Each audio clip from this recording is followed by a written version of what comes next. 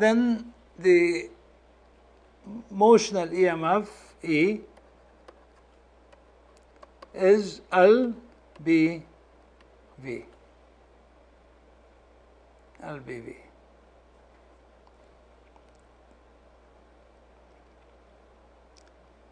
This is always the case whenever the magnetic field is perpendicular to the plane in which the rod is moving, and of course assuming that the rod is moving with constant velocity, LBV. L is 1 and B is 1 Tesla. L is 1 meter and V is 5 meters per second, so we end up with 5 volts.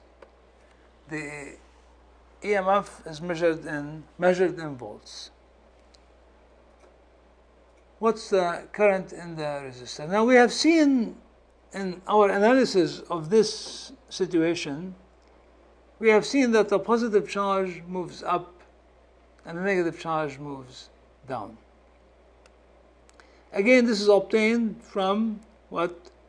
The fact that the force is Q V cross B, the force on a charged particle. So if I have a positive charge, for example, if Q is positive, the direction of the force is the same as the direction of V cross B. So what is the direction of V cross B here? V is to the right and B is into the page. So how do you get V cross B? The right hand rule. You put your fingers, 4 fingers, along V.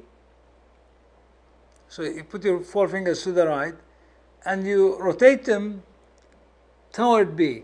B is where? Into the page. So you put your fingers to the right and rotate them into the page. And the thumb points up. So the force on positive charges is up.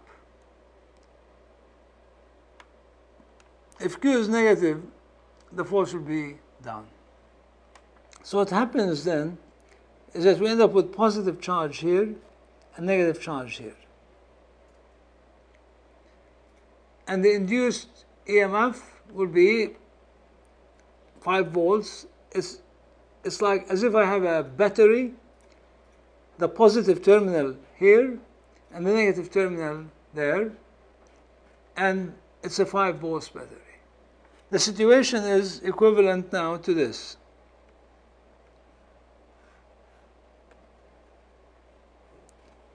We have a 5 volts battery and 20 ohms resistor. That's what we have. What's the current now? Ohm's law.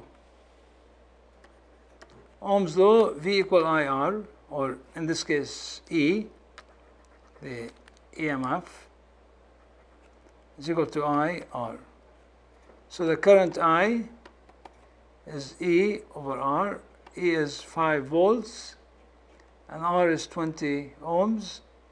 So this is 5 over 20, which is 0.25 amperes.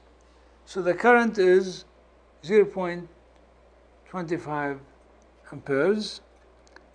What is the power dissipated in the resistor? It's what is the potential difference across the resistor, IR. I is 0.25, R is 20, so it's 5 volts. The voltage across the resistor is 5 volts. And the current is 0.25 amperes. So the power is just I times the voltage across the resistor, delta V across the resistor. I is 0.25 amperes, and delta V, the potential difference across the resistor, is 5 volts. It's the same as. So this is 1.25 watts. You can also obtain this since the potential across the resistor is also IR, you can also write this as P equals I times the potential across the resistor, which is also IR. So just I square R, which is in this case 0.25 squared. So 0.25 is 1 over 4.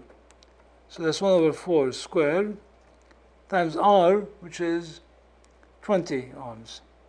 So 1 over 4 squared is 1 over 16. So that's 20 over 16, which is 1.25 watts again. So you can get it either way.